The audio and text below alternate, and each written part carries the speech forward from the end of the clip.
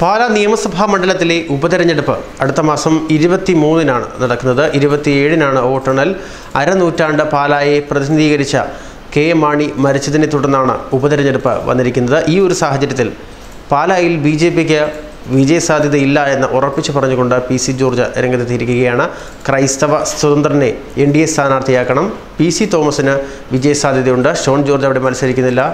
UDF വിട്ടാൽ PJ ജോസഫിനെ NDA സ്വീകരിക്കും എന്നായിരുന്നു PC ജോർജിൻ്റെ പരാമർശങ്ങൾ. പൊതുസ്വതന്ത്രനായ ക്രിസ്ത്യൻ സ്ഥാനാർത്ഥിക്കാണ് അവിടെ വിജയസാധ്യത കൂടുതൽ എന്ന് പറയുമ്പോൾ PC തോമസിന് അനുകൂലമാവുകയാണ് കാര്യങ്ങൾ. പാലാ ഉപതെരഞ്ഞെടുപ്പിൽ ജനപക്ഷം NDAയോട് സീറ്റ് ആവശ്യപ്പെട്ടിട്ടില്ല എന്നും PC ജോർജ് വ്യക്തമാക്കി രംഗത്തെത്തുന്നുണ്ട്. പാലായിൽ മത്സരിക്കാൻ സന്നദ്ധനാണ് എന്നും ഇക്കാര്യം NDA നേതൃത്വത്തെ അറിയിച്ചിട്ടുണ്ട് എന്നും വ്യക്തമാക്കി PC തോമസ് കഴിഞ്ഞ ദിവസം മാധ്യമങ്ങളോട് പ്രതികരിച്ചിരുന്നു. അതേസമയം BJP കോട്ടയം ജില്ലാ കമ്മിറ്റി പാലായിൽ മത്സരിക്കാൻ സാധ്യതയെ അറിയിച്ചിട്ടുണ്ട്. BJP സംസ്ഥാന അധ്യക്ഷൻ P. ശ്രീധരൻപിള്ള വ്യക്തമാക്കി. ബുധനാഴ്ച തെരഞ്ഞെടുപ്പ് വിജ്ഞാപനം വരും. അന്നു മുതൽ അടുത്ത മാസം 4-ാം തീയതി വരെ നാമനിർദ്ദേശ പത്രിക സമർപ്പിക്കാൻ സമയമാണ്. 5-ന് സൂക്ഷ്മ പരിശോധന നടക്കും. പത്രിക പിൻവലിക്കാനുള്ള അവസാന തീയതി 7-ആണ്.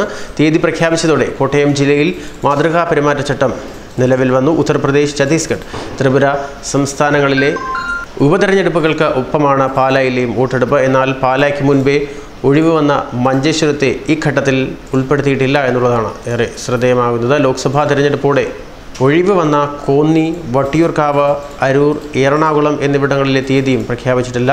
ഇവിടങ്ങളിൽ നവംബറിലെ 6 മാസം തികയുള്ളൂ. മാത്രമല്ല നവംബറിൽ മറ്റ് സംസ്ഥാനങ്ങളിലും ഉപതെരഞ്ഞെടുപ്പ് വരുന്നുണ്ട്. പാലായിൽ മാത്രം ഉപതെരഞ്ഞെടുപ്പ് നടത്തുന്നതിൽ ദുരൂഹതയുണ്ട് എന്നാണ് CPM സംസ്ഥാന സെക്രട്ടറി കോടിയേരി ബാലകൃഷ്ണൻ ആക്ഷേപം ഉന്നയിച്ചത്. എന്നാൽ തെരഞ്ഞെടുപ്പ് കമ്മീഷന്റെ തീരുമാനത്തെ ചോദ്യം ചെയ്യാൻ ഇല്ല എന്നായിരുന്നു KPCC പ്രസിഡന്റിന്റെ പ്രതികരണം.